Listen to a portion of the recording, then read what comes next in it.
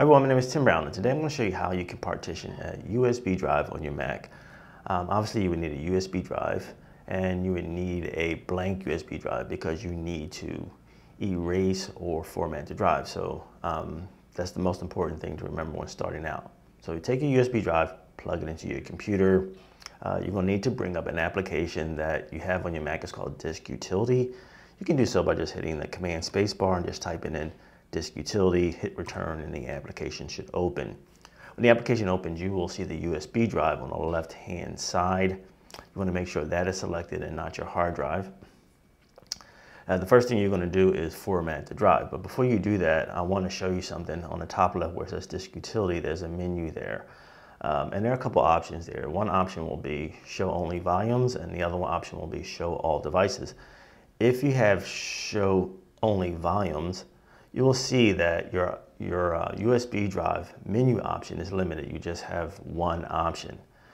And as a result, when you go to click erase, which is what we're going to do in a moment, you will have options to format your drive, but you will not have an option to set up a partition because it's not recognizing that option because you only have volume selected and not all devices.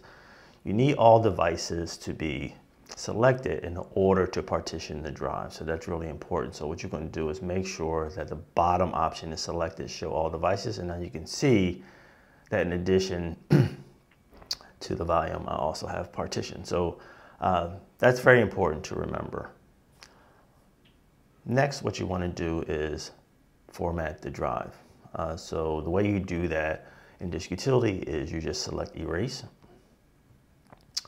And then you can name it. In this case, I'll just call this Partition 1.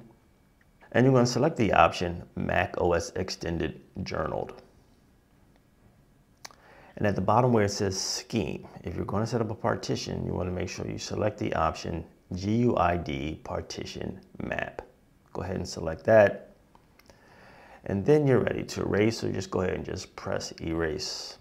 And this will go ahead and format your drive. It usually doesn't take a very long time, but what this is doing is not only is it formatting your drive, it is also allowing you to set up additional partitions. So when you're ready, just click done.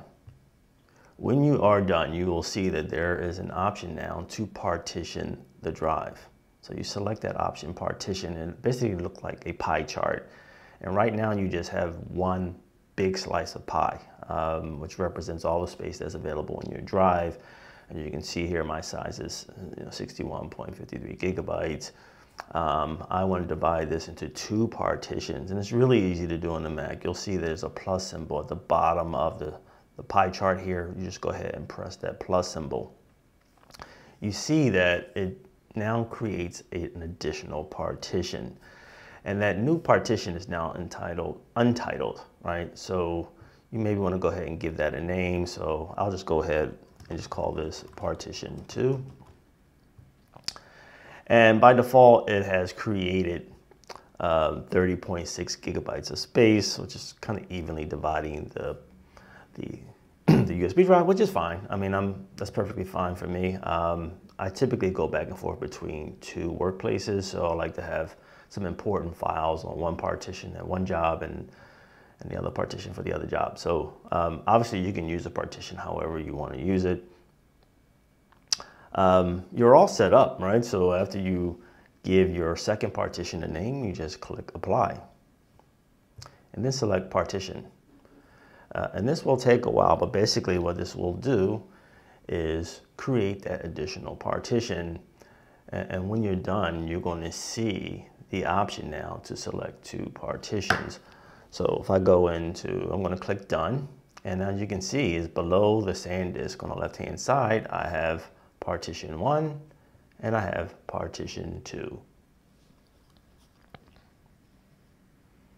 And now you have an option to store your files on two different types of partitions.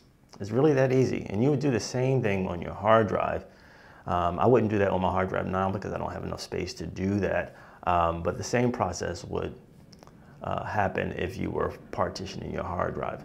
You can do the same thing on a PC, of course, but you would use a different file format. You would use NTFS, and you would also use disk management as the utility for formatting your disk, but they're basically the same process. I hope this was useful. Partitioning a USB drive could be very handy. Anyway, my name is Tim Brown. Hope you enjoyed this episode. Please subscribe or like the video if you thought this was helpful. See you next time.